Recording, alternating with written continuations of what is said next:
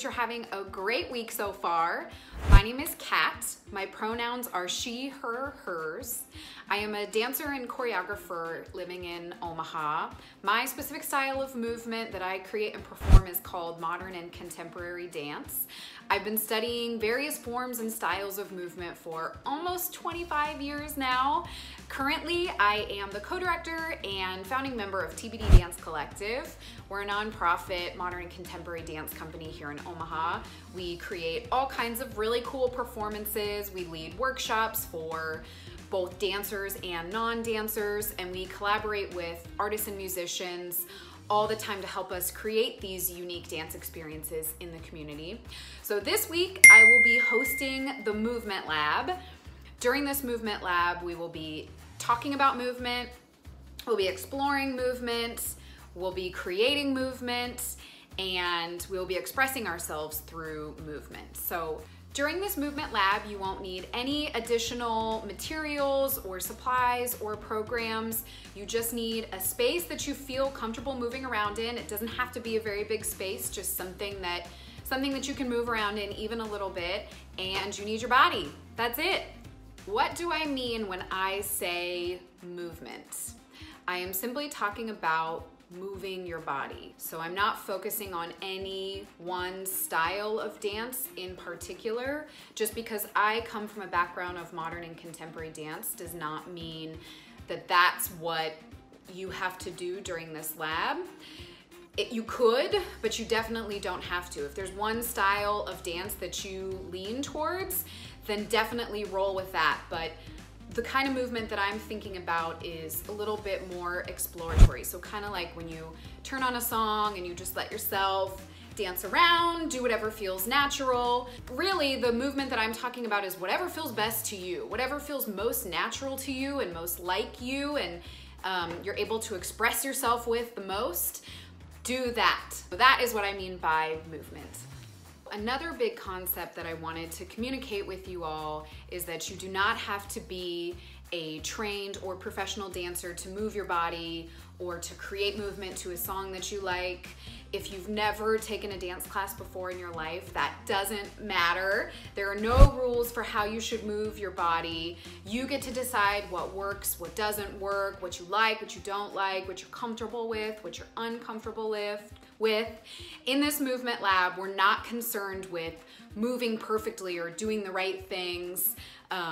This is really just about you and how you express yourself through movement and what you enjoy. So I want to make that crystal clear that movement is for everyone.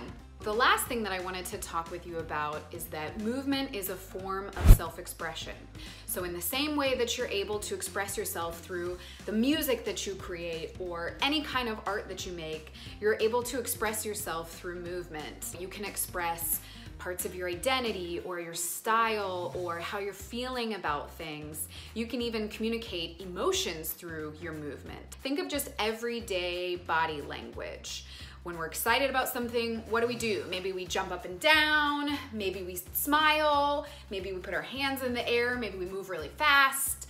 And if we're nervous, maybe our body movement or our body language is a little more internal. Maybe we look down, maybe we cross our arms, we're a little bit more inward. We're already expressing ourselves every day through our body language. So when you apply that to movement, if you think about when you're just dancing or moving to a song that you like, you could move really big, or you could move really fast, or you could move really slow. You could have sharper movements, or you could just do some simple gesture work. Each of these movement qualities or types of movement that you do communicate different things emotionally. Movement is very powerful in its ability to allow you to express yourself and to communicate things internally that you're feeling. Here are the special instructions for the Movement Lab. Have fun, be kind to yourself, be kind to others, and have an open mind about the process. It can be really nerve-wracking sometimes to move our bodies in front of other people. So it's important that we create an environment that is safe and judgment-free so that everyone feels comfortable sharing their ideas, expressing themselves, and being creative. We really want to make sure that we are not hard on ourselves, we're not judgmental, and we're not judgmental with the people that we're working with. We all want to have a space where we can move our bodies freely and be ourselves. Okay, so here's my challenge to you all to get you more prepared for the movement lab. So you should have access to a movement playlist that I made on YouTube. If you do not have access to that, please contact someone from Omaha Girls Rock and they will make sure that you have access to that playlist.